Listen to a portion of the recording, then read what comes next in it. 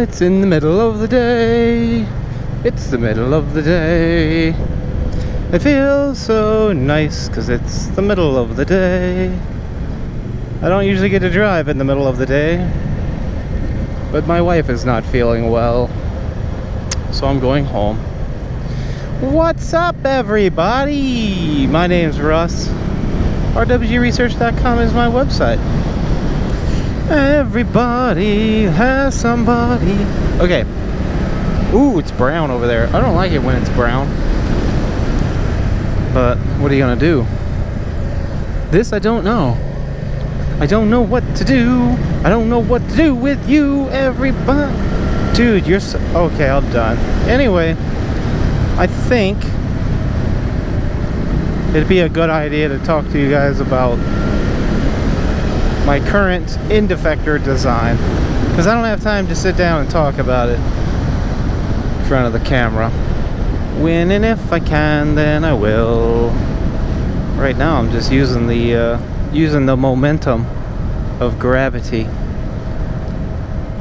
to get me down the hill, because I'm slightly low on gas. Alright, so let's talk about this endefector real quick. So what I've got going on is I want to be able to put 3 points of connections on the endefector, because the endefector doesn't stay flat. It has a little bit of movement in one of the axes, and that is definitely a problem. Nobody's coming. Thank you. Okay, so back to what I was saying. The idea here is to have 3 points, and these 3 points will create a triangulated system. Will then stabilize the endefector. Now, why do I care so much about this? Well, actually, even on my other Delta, even on the rod stock, it has the exact same problem. But the rod stock doesn't have good anchor points on the slide rails because they're only 8mm in diameter, and they can get tweaked really easily because you're talking about, what, 35 inches or more, 300, 400 millimeters. And the new one, the OSD, I made it so it's a lot better. And what I wanted to do was make sure it didn't have that kind of play in it. And what's strange is if you grab the endefector and you just rock it like this, you can actually get it to move a lot. And that's not helpful. So by adding a third axis, and by the way, it doesn't move up by the rail.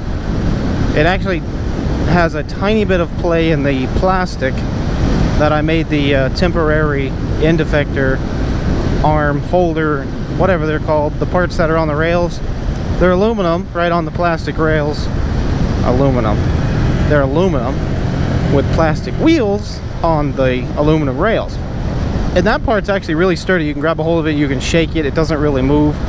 And if you grab the plastic actually flexes quite a bit. I think I printed them not with so much plastic.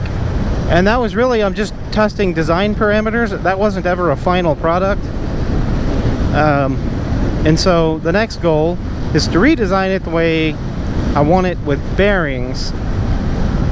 And why do I have to use bearings? Well, that's the other big problem.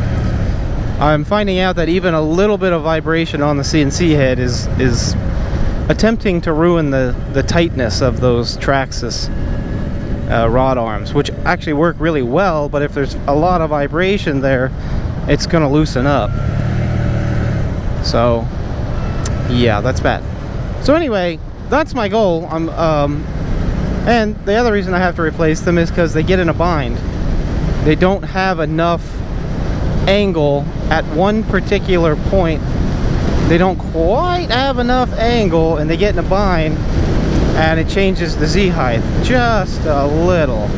And I mean a very, very little. But it's there, it's noticeable.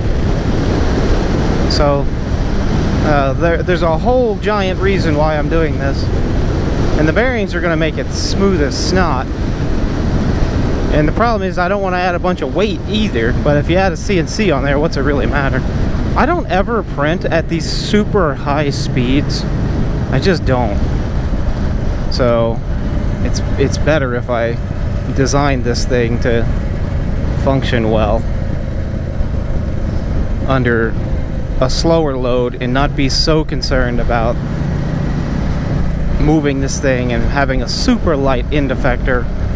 I'm at a point where I'm actually more worried about the strength. So I kind of have to go back and revisit stuff and make sure it's right. And yeah, now I'm behind a big trash truck. Or I mean, this isn't a trash truck. This is a, oh, he hit the tree. Oh, he's gonna do it. Oh, you rock, sir. Thank you.